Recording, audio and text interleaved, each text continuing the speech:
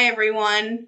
Since Halloween is coming up, I wanted to share a favorite scary story with you today.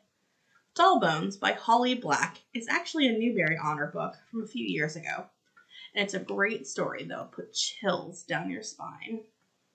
Zach, Poppy, and Alice have been friends forever.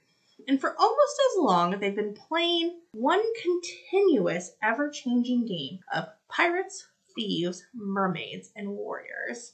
Ruling over all of them is the Great Queen, a bone china doll cursing those who displease her.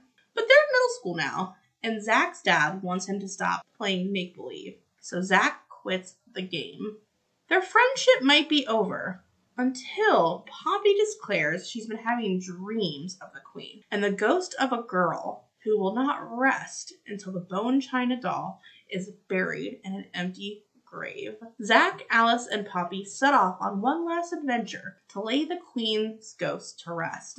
But nothing goes according to plan, and as their adventure turns into an epic journey, creepy things begin to happen. Is the doll just a doll, or is it something more sinister? And if there really is a ghost, will it let them go now that it has them in its clutches? This is a book that will grab your attention and make you want to read until it's over.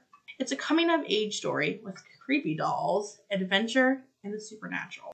It's geared towards 5th and 6th grade readers, and it's available as a physical copy and a CD audiobook, as well as an ebook and an e-audiobook. Check it out and be prepared to be spooked. Thanks for listening to me, your librarian, Lisa. Happy reading and happy Halloween.